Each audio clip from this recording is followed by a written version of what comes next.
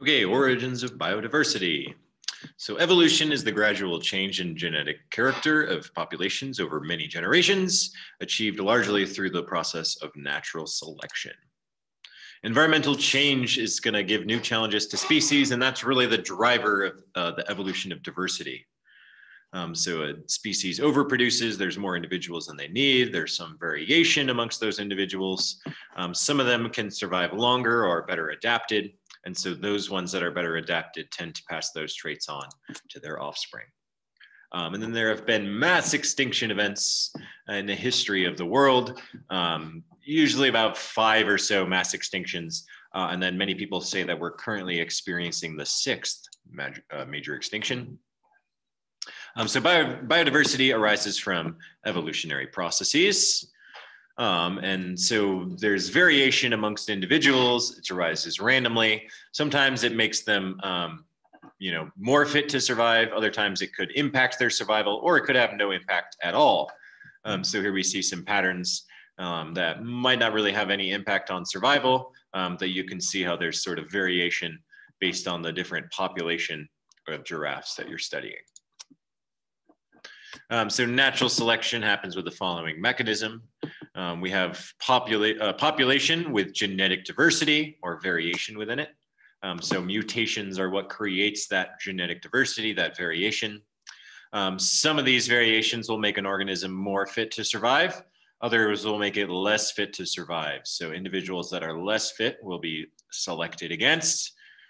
Fitter individuals will have the opportunity to reproduce more successfully. And so they will pass on those mutations. And then offspring of fitter individuals will inherit those genes and pass them on to their further generations. So you can see this leading to an amazing diversity of life through evolution. A classic example would be different colored moths on trees. So initially there were lighter moths and darker moths.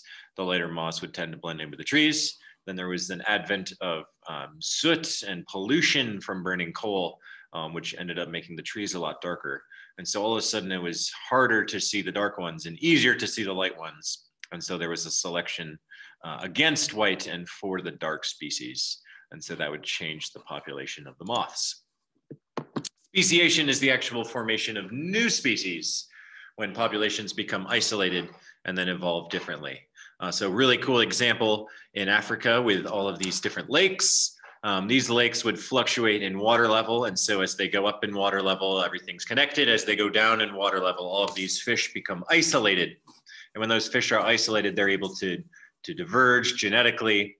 And then once they rejoin, they might become a different species. This is also what we saw happen in the Galapagos. There was one species that landed, and then that species went to different islands, became isolated on those different islands, went into different niches, became isolated in those different niches. And so one species ended up speciating into, there's like 14 or 18 different species of finches on the Galapagos now, all from one original founder population. The isolation of populations is often from environmental barriers, like mountains are a big one, changes in rivers, sea level change or climate change, or plate movements. So the rivers form a really big barrier for say monkeys in the Amazon rainforest who can't swim across the river. So they get kind of trapped on these almost like islands, even though it's all in the rainforest. The rivers also almost create like little patches of forest. And then tectonic plates and continental drift has led to a huge aspect of evolution.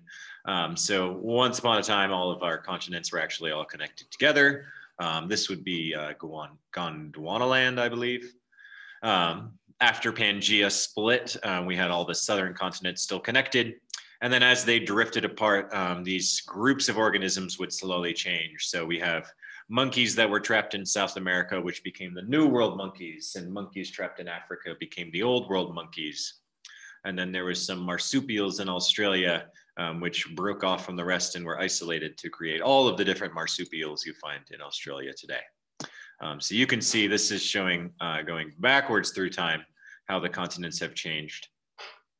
And so, yeah, this would be back during Pangea, and then of course today. So looking backwards, you can see how both the climate has changed, right? So more recently we had the ice age. That's when you see all the snow. And then when all the continents were in the middle here, it would have been very hot, very dry. And that's why you actually see huge layers of sandstone in the desert. That's all from the desert of those days. Here's just a brief overview of the mass extinctions of the past. You don't have to know like specifically what the Permian extinction was compared to the Devonian, but you should be familiar with giant extinctions, what might cause them. So for example, changes in climate, asteroid impacts, changes in carbon dioxide or greenhouse gases, volcanic activity, etc. So some example style questions. How does plate activity influence evolution? So plates will affect climate as we get different ice ages or different really big continents usually have really dry areas. We might have continents that become isolated. So you'll see Australia will be isolated for most of its history out here. This is when all the marsupials were evolving, etc. Discuss some of the causes of mass extinctions. And once again, you can find the link to this in the description.